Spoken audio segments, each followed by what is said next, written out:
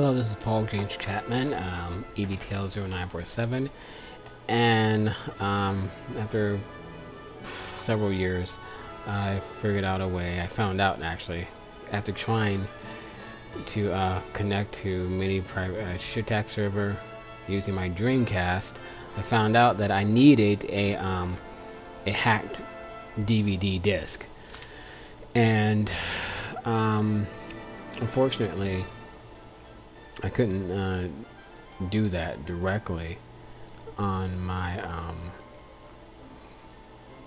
system because I only have two Dreamcasts. One I used for PAL when I was online with the PAL server before I went down 3 years ago in 2007, and I was able to play from February 2006 to April 2007, so that was really cool.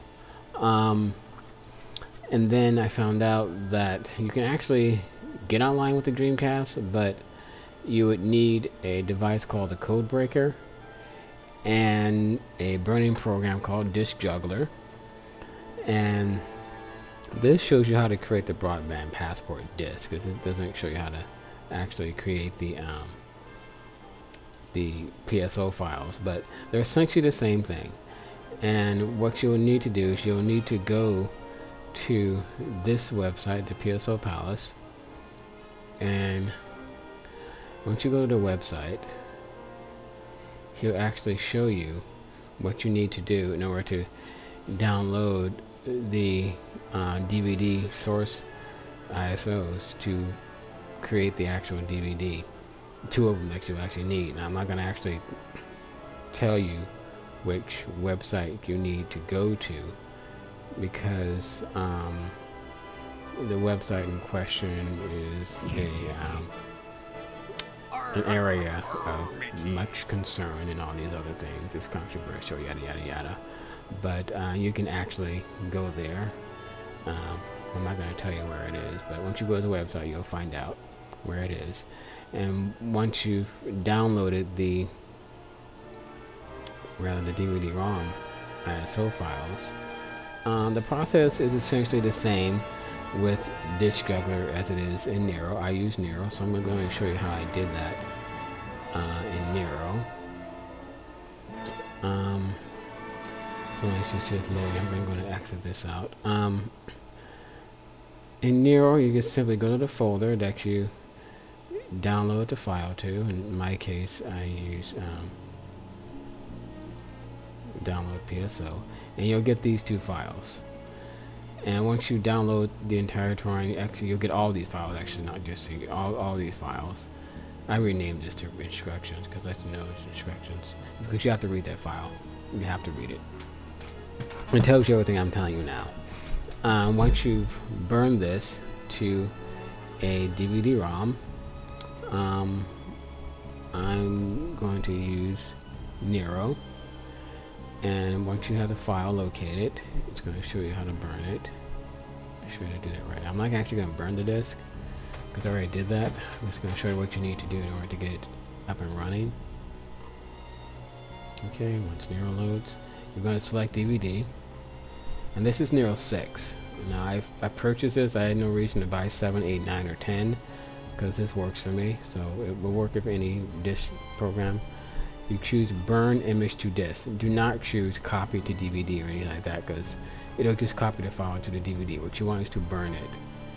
Burn image to disk, and what that'll do, it'll open up and it'll pop out. It'll ask you, it'll create a new compilation, and it'll ask you for the location of the file that you want to burn. But be sure that you choose the correct recorder. In this case, I have my HP DVD, so make sure there's a blank disk in there. So I'm going to select the first disk and choose OK, or open rather, and select this from CD to DVD, and make sure you do not use maximum. Don't ever use maximum when you burn CDs, because it works, it makes it goes fast, but as a rule of thumb, always choose the actual number to write at. That way you'll know your disk will work all the time. Now, why does it say foreign image? Well, because the ISO came from the original PSO version 2 DVDs, and they were for Japanese computers, and that's why it says foreign image. So once you go through the process of burning your disk, it's going to go through all this, and it's going to pop out and ask me to put in an empty disk. I do not have an empty disk. I'm not going to go through that. But once it does that, it's going to go through the whole process, and it's going to burn the disk, and everything will be done, and it will be good. And I'm going to cancel this out because I have no reason to do that right now. But once you've got all that, I'm sorry, the David. CD-ROM burning process has been do that. completed, and it's successful. Oh, no, it isn't, but my computer will say that it has. So once you're done, you're going to have your DVDs, and I'm going to show you what will happen when you put the DVD actually inside the drive. Okay, I'm going to put the DVD inside the drive, and I need to keep that open for a second. So once you put the DVD inside the drive and everything's good to go, and you'll know you have a good write when this happens. Let's watch for a second. Okay, be sure to label your DVDs as well, obviously. Duh. Here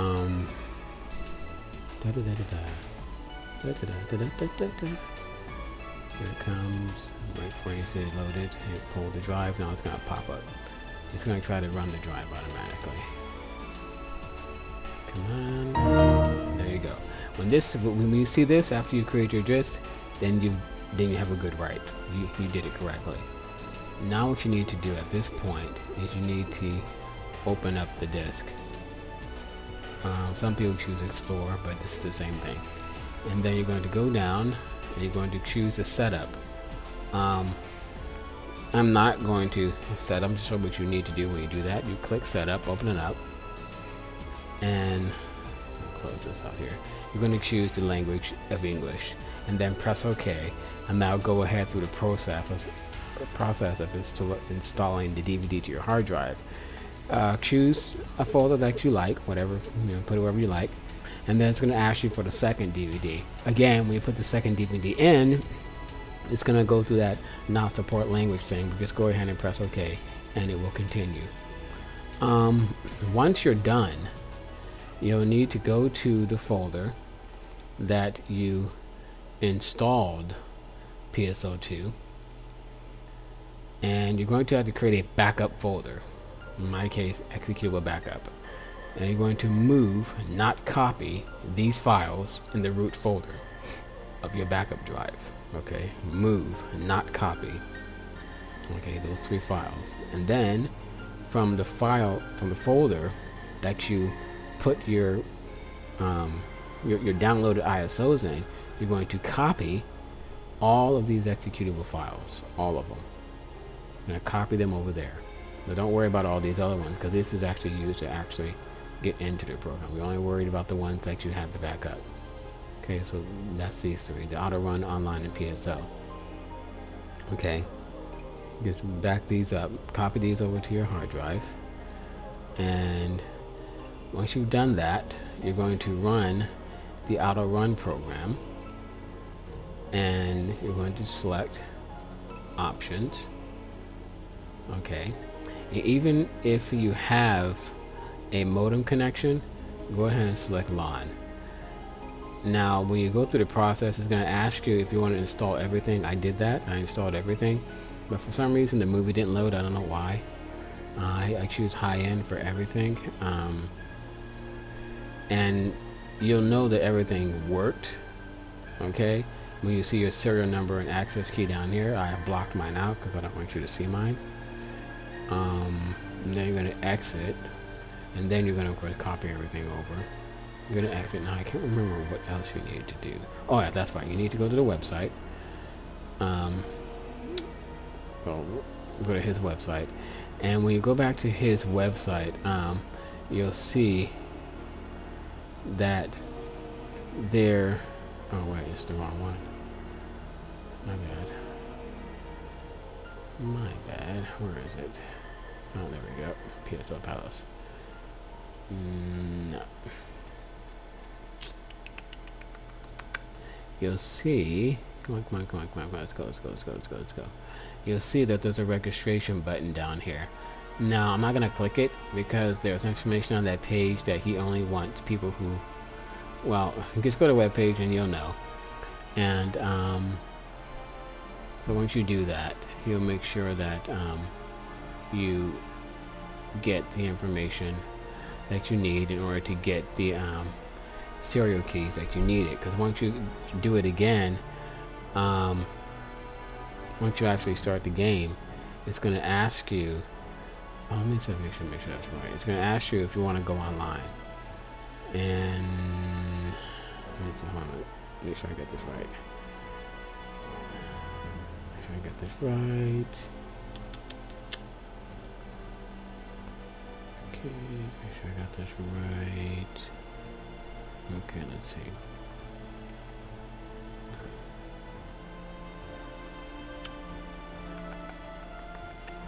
Okay, yeah, once you do all that, you're going to need the access key. So once you go to his place, go to this one right here, find URL. That's his webpage. And he'll show you how to actually get the registration key and the serial keys that you need in order to continue playing the game. And once you've done that, okay, we're going to run the auto run program again from your game directory, because you don't need your install directory anymore. So I'm going to close that out. Okay, you're going to get auto run, and then you're going to select online. Okay, online game, not offline. And then you're going to select start game. Now when you do that, it's going to tell you that you need to register, and when you enter it's going to ask you for 3 fields: the serial number, the access key, and an email address. You have to keep the email address if you want to be able to reinstall the game or set it up for future use. And once you've done that, you will get an agreement, and you'll get a message saying that woohoo, you're done, because I've already registered, so everything is done. Okay, it's done. You just click completion, and you can start the game. I'm going to cancel out because I have video acceleration turned off, so I won't be able to go into the game. Okay, but once you're done, you'll see your game and your snack displayed on the screen as you saw before. So what I'm going to do right now, just to show you me getting online, I'm going to pause Camtasia, or I have to shut it down and then restart it. Crap. And then I'm going to open it again with direct acceleration turned off. Is it? Yeah, with direct acceleration turned off. And then I'll show you actually me going online. Okay, I'm back. Okay, now when you go to your little your install folder, you'll see this one. Now this starts up the normal thing, and you could do that, but he created this special one which makes it a lot easier. It just takes you directly into the game, and it's this brown icon right here, which I renamed PSO version 2. So you just gotta click, and this little simple dialog will come up, you know, Horizon Office web page, online, offline. So I'm going to choose online. Now the keyboard doesn't work for some reason when I'm using online. I don't know why. I can't explain that. I went online earlier and tried to communicate with these two Latino dudes, and I couldn't get the keyboard to start typing. So here we are. I'm going to options first of all. So English, okay, English. Okay. I turned the sound down so you can hear me. I choose new game, continue, because I already created a character. I'm gonna use this one. Okay. Now it's going online. Now you notice that unlike the DC version, you can't. So you see we're online here. We're online now.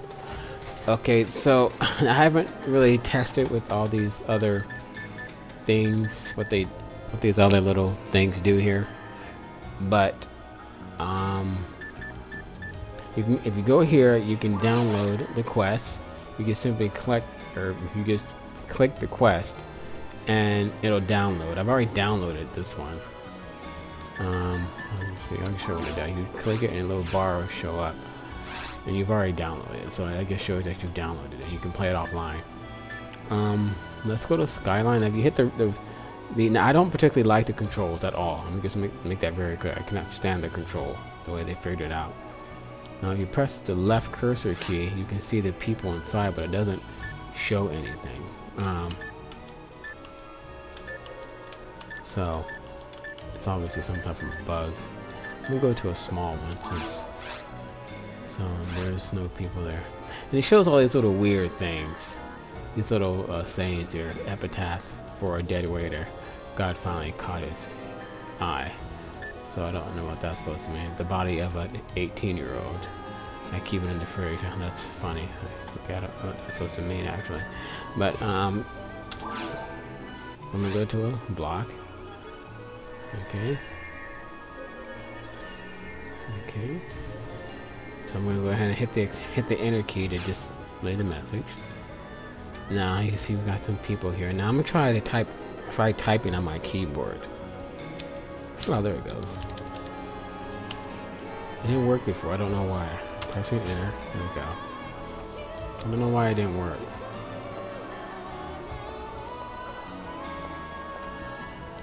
Now I have this set up so that when you press the mouse and when you click the mouse button, you can keep the character to move without having to hold the mouse button down. Now as you can see, it's slow because I'm using Camtasia. And you press the left mouse button to get the character to move, and the right mouse button to focus the character. Now I'm gonna walk. I'm gonna talk to these people over here, see what's going on.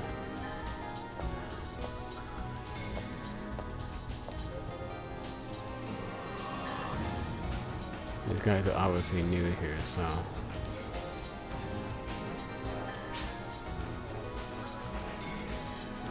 So I don't know. Let me try to see if I can. Oops. I pressed Alt F1 and I guess shut the game down. Okay. I don't know why I did that. Okay, okay, I know why I did that. I did that because I was trying to see if I can do those little lobby animations, but I apparently just fucked up. Okay, well, there you go. That's how you get on Phantasy Online when you're using the PC. Okay, so in order to now, I just found in order to use it for the Dreamcast, again you have to have a cracked DC disc, and I don't want to. I have only 2 Dreamcasts. I'll probably do it with the one I use for my European character, since you know it can only work on a European server. Okay, well, and that's it. Okay, so I'm out of here, and yeah, have fun time playing PSO.